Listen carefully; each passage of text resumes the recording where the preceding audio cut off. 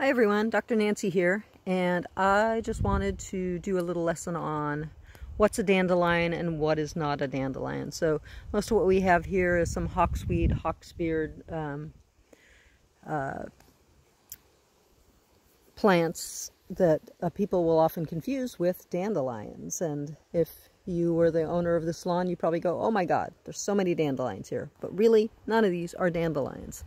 So let me show you some differences between the hawksbeard and the dandelion. The hawksbeard, and I'm going to come down here to this one, often has a branching stem, which is like this one.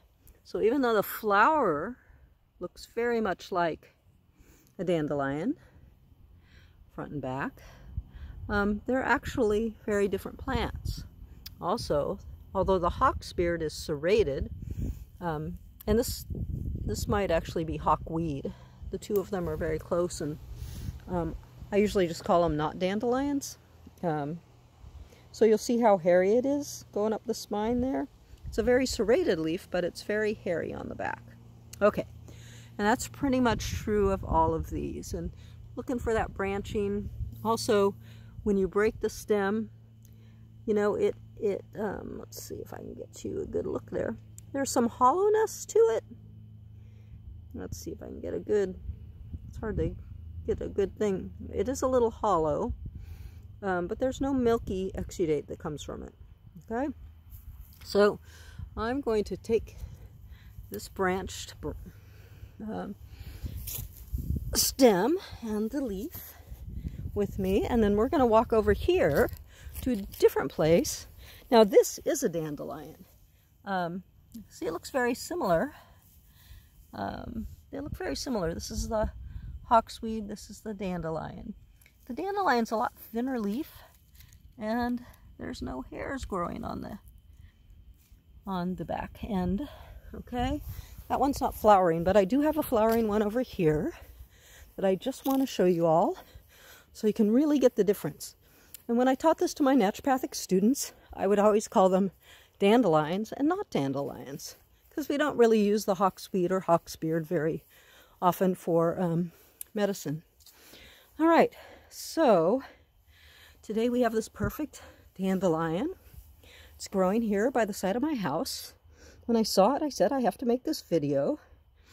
All right, so first of all, let's look at the leaves. They are serrated.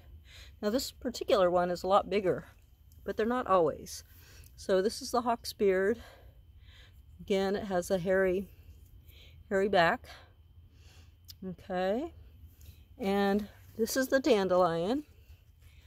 And it has no hairs on its back. Okay. And that's the back of the leaf. And again, if I can get a good picture of this, let's see. You can see there's some hairs there. Okay, hairy back. The flowers look somewhat similar. This one tends to have a little bit more of a distinct center. But I think it also, yeah, looks like it has two flowers, ray flowers and disc flowers, like the, which is a little more complicated kind of distinction, but they both have ray flowers and disc flowers, I believe. Now, if you look at the stem of this dandelion, it is not branching. It is one straight stem for one flower. This one, as you recall, from the hawksbeard, hawkweed, not dandelion group, does branch. So the dandelion, true dandelion, will never branch. Now I'm going to break off this flower, which I'm very sad about because it's so beautiful, but here I go.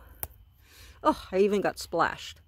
I got splashed by this milky exudate that comes out of the plant, as you can see. Yeah. So, also, and you can see here, the stem is hollow, and you can really push on it and really feel that hollowness. With the hawksbeard, or the not dandelion, when you kind of push on it, it doesn't have a lot of give. It's a lot more rigid, and a lot less hollow than the actual dandelion. And look at all that milky exudate coming out of there. That's how you know you got a real dandelion. Okie doke. And such a beautiful flower. It's going to close up now because I pulled it. That's its little crown in back. This one's got slightly less intense one. So I'll just let you know, okay? I'll just let you see those.